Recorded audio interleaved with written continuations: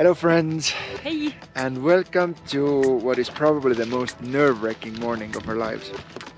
It's our last day in Iran, and today we're gonna cross what's one of the most dangerous borders in the world. And if everything goes as planned, how long will it take us? It should take us about 3 to 5 days. It's been 7 days and nobody tells us when it's gonna stop. We're gonna get no information, nobody speaks English. We're prisoners, we're not guests in this country anymore. Unless you arrest me. But then you got no right to take me away from here. As you just saw, not everything in this journey went as planned. But like Liisu always says, it's either a good time or a good story, and this was definitely not a good time. So definitely we have a good story for you today. A story of how we lived and slept next to prisoners. A story of how we felt like zoo animals. An adventure that concluded with us escaping Pakistani police. But for all of this to make sense, let's go back to the damn day when it all started. Let's go. I feel anxious. Yes, let's go. Let's get it over with. Our journey towards the world's craziest border crossing started in an Iranian town called Zaheran. And only minutes into the drive, we started feeling the tension. About 80 kilometers from the border and first checkpoint passed. 50 kilometers from the border, second check. Let's just say there was much more police vehicles on a road than there were regular cars. Since my bladder doesn't handle stress too well, we stopped for a pee break. And yet another surprise. We are 20 kilometers from the border and on the field there's a sign about landmines. I would go closer, but I'd rather not. Yeah, the air was thick with tension. And I think it's been years since anyone in this area has smiled. 10 kilometers from the border, last checkpoint, they looked into the van. Once we got to the border, we were quite nervous. We had hundreds of gigabytes of filmed videos on a hard drive. If found, would have definitely landed us in Iranian prison. And if you think it sounds like over-exaggeration, then I doubt it. We have already received death threats for posting videos that criticize the government. Honestly, you can see them yourself. Luckily the border was easier than we thought. Our passports were checked about 5 and the car only 2 times. The only weird thing was an hour-long interview with a Secret Service agent. I'm pretty sure it's the only time in my life when I have told somebody that I have no friends. We did it because we didn't want to jeopardize the safety of our Iranian friends. We were just interviewed, all of our social medias, our families, our jobs, everything about us, our fingerprints was put to system. But now we're in the line and hopefully we get to move soon. And then finally, the magical green gate. Can't believe how happy I am to see that green and white gate. The blissful moment we had been dreaming of. I wanna cry. It feels like heaven, like the gates of heaven. And I'm sure it was even more meaningful for Liisu. Yes. We are in Pakistan! Whee! Because after 40 days of Iran, she could finally remove her headscarf without being afraid. So happy to finally be in Pakistan, and it's time to take this one off. Freedom! Yet short was our feeling of bliss, and we soon realized that this border crossing for us was far from over. We are not going back! It was going to be much harder than we had expected. To give you a little bit of context, the western part of Pakistan is called Balochistan. And although Balochi people we had met so far were kind and loving, then due to the fact that it's right next to Afghanistan, 50 kilometers that way is Afghanistan. And over the last 10 years, there have been a few kidnappings. This whole area, half of Pakistan, is deemed dangerous for tourists. And this meant that for the next 1200 kilometers, we could only move with a police escort and only stay behind closed doors and constant surveillance in police stations. First of such police stations was right next to the border, and as we found out, they don't escort tourists every day. So for the next 2 days, we stayed right there, next to the border. Luckily, we had everything we need for a good life in our van. I guess the only thing we did not get used to was the prison cell right next to our door. So that's kinda unusual. It was at least as interesting for the prisoners to see some weird Europeans living in their van right next to their cell. There was also one positive thing about staying in that police station, and it was that we once again run into our German friend we had met in Iran. Larus has been traveling on his bicycle for the last 9 months, and if any of you is thinking that traveling this part of the world in our van is crazy, then as you see, there are people much crazier than us. And don't worry, there will be much more of him in this video. After 2 more days in this station, it was finally time to start our adventure. All the levies are taking the last photo with Liisu's Balochi dress. We loaded Larus's bike on an escort, and the excitement was in the air. And the road trip begins! Yay! Oh, and I'm quite ashamed to admit, but it took me a good half an hour to realize that the traffic in Balochistan works the other way around. Is Pakistan left side traffic? Next up, a new police station. We had tea with the officers, and I must admit, it all felt quite exciting. When we started the next leg of our journey, they asked Liisu and Larus to the police car. Turns out it was simply so that they could take selfies with Liisu. But let's just say, I was not complaining. Mama, mama, mia, mama. Just killed a man. Waterloo. Na na na na na na na na.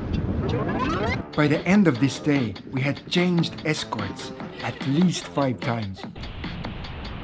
In one of such places, Liisu was greeted by a cute kid. At the other, we had tea. But one thing always stayed the same. Wherever we stopped, there was suddenly a bunch of locals staring at us. I can only imagine that this is how zoo animals feel day after day. But for once, it was really quite interesting. Our day ended in another police station. Say no to drugs. I will always remember this one as the evening when we got fed by Pakistani prisoners. The guys inside the cell just gave us dates. It's a little bit weird because I guess usually other people bring them stuff, but still pretty cool. By 4th morning, we had realized that things here in Balochistan work a little differently. This morning I asked, where can I put my trash? And they're like, put it here.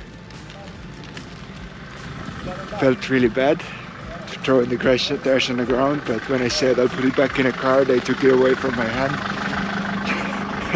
Just shows the culture a little bit. It's different. This region is actually one of the poorest parts of the country. But once you get over the first shock, you start to see the beauty of it. And although the locals don't have many possessions, they still smile a lot. Soon we also found out that even our presence in their home seemed to bring them joy. Hello. It was really a good way to pass time on otherwise tedious drive. But there was one thing that they wanted even more. And this was selfies. Selfies with their guns, selfies with our van, and well, even selfies with tractors. By the way, this was just a random tractor and did not even belong to the guy. But wherever we went, we saw the kindness and humanity of those people. For us, it meant more cups of tea than we could count. While we were waiting in one of the police stations, they actually brought us bread and lunch. Sheep stomach and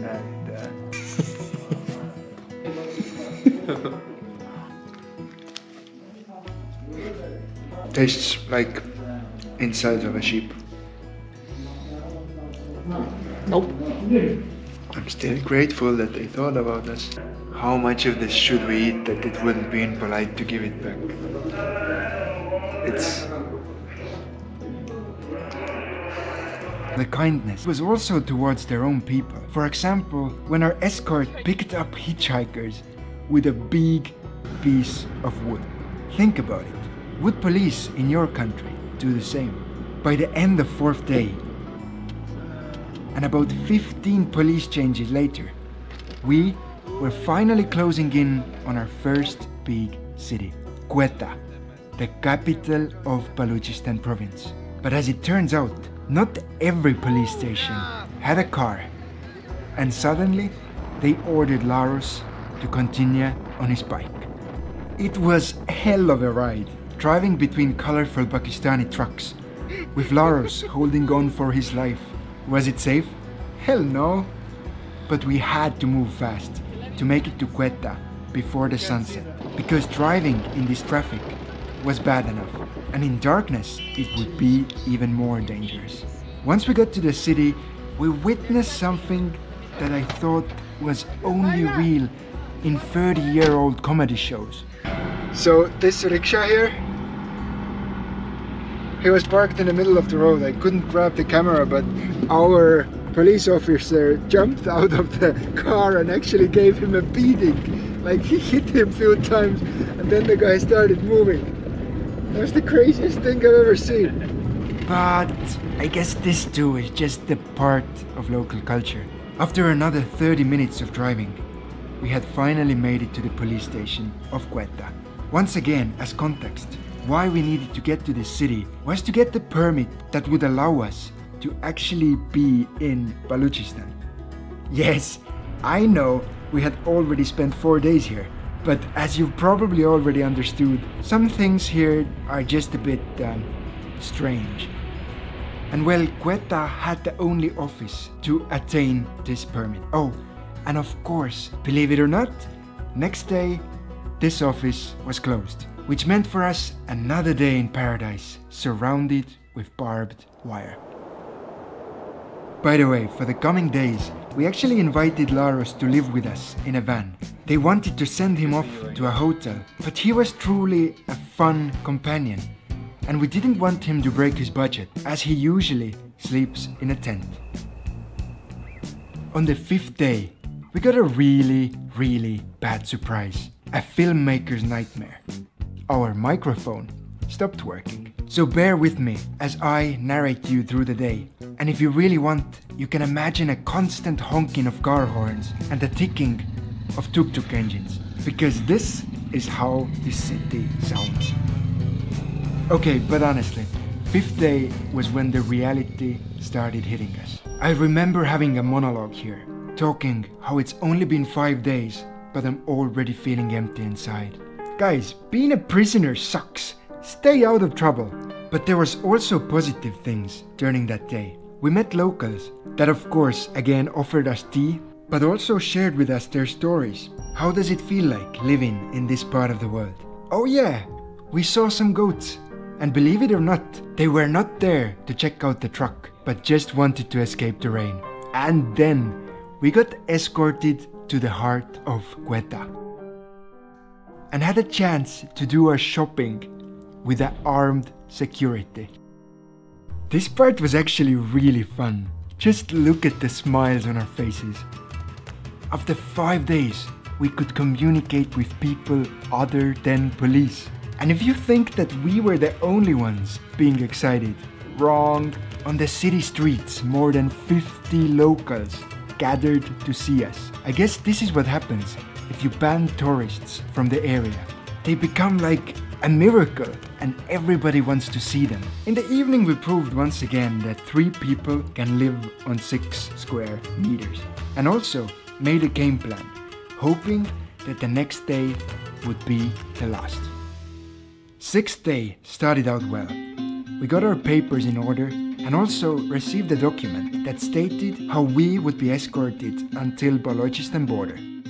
Quickly we got on the road and started putting miles behind us. Although the landscape around us was beautiful, there was just one thing on our mind: freedom. But of course, things just couldn't go as planned. At one of the stations, the escort had forgotten us, and we had to wait for an hour. At the other one, there was no proper vehicle. Until, of course, there was no vehicle at all. Well, then we loaded the bike on the back and took a guy with a big automatic weapon next to us into the van. Not that the weapon itself wasn't enough. These guys themselves were the next level. One of them asked for music, and when we said that the radio was broken, he started singing himself. Next one asked for a comb to fix his hair. Well, do I really look like someone who owns a comb? But to top it all off, there was a guy who ordered Liisu to go and sit in the back just because she's a woman. This guy tried to send Liisu back to sit on the bed because she's a woman. Did I get super angry? Yes, I did. I am not worth less than men, thank you. I guess it's the first time in my life when I wanted to hit a police officer. And this is the only part of the local culture that I am never willing to accept. But sadly, this day was far from over. By sunset, we had made it to a small village and some way stopped. Of course, once again, locals gathered to examine us. This is a camera? Yes. So many people here and they're so excited. Suddenly, we got orders to turn back. We were not happy, but complied. After driving back for almost 100 kilometers, we had had enough. So we just stopped in the middle of the road and we refused to drive anymore. We were pissed and were not afraid to show it. The situation ended with our poor escort begging us to move just a little bit more and found us a closest police station where we could spend the night. He was really panicking in the end. Just look at him, running with a gun half the size of him. And I truly feel bad. He was not to blame. He just followed orders and could not explain anything to us because of the language barrier. 7th day started early and there was no more patience left inside of us. We were strict and turns out demanding things was the only way to make them happen. The people around us started moving faster and we got to drive faster as well. After about 5 more police changes, some extremely beautiful roads, and we were there, border of Balochistan. Yet only minutes later we realized that the police was still with us and the escort didn't end. Every next officer kept on telling us 20 more kilometers, 15 more minutes, and this kept happening for hours until we couldn't take it no more. The moment that got us happened when hour before sunset, our guides wanted to turn the other way. It's been 7 days and nobody tells us when it's gonna stop. We're gonna get no information, nobody speaks English. And that's when things escalated. We are not coming to the city. We are not going back. Because it happened yesterday. We drove 4 hours. 4 hours. They turned us around. We refused to move and showed them the document stating that the escort is only until the border, that we crossed hours ago. We told them that they treat us like prisoners and not their guests, but nothing worked. We have been escorted for 7 days. We were told it's gonna be 3 to 5 days. It's been 7 days. Every promise has been broken. It's enough. No, sir. No, thank you. Sir, thank you for your offer, but we are starting our car and we are leaving right now. I just have to add that at least once again, the locals got a good show out of it. We had had enough. We kindly stated that their orders were not acceptable for us, and few moments later, I am not sure if we're gonna get in trouble now, but we just told the police officers no more. We're leaving, we're not staying with them anymore. it was the first time in my life opposing strict police orders, and moreover, hitting the gas and escaping, while there was 2 men next to a van with big automatic weapons. My legs were shaking, but it had been done. We escaped the police to once again be free, and about half an hour later, we had made it to the promised motorway, a place which is deemed safe by the police. And there we also spent the night. We have made it to the motorway. That's the place where the escort was supposed to end. Well, now I just have to find a place to sleep, and I'll tell you a bit more tomorrow when there's better light.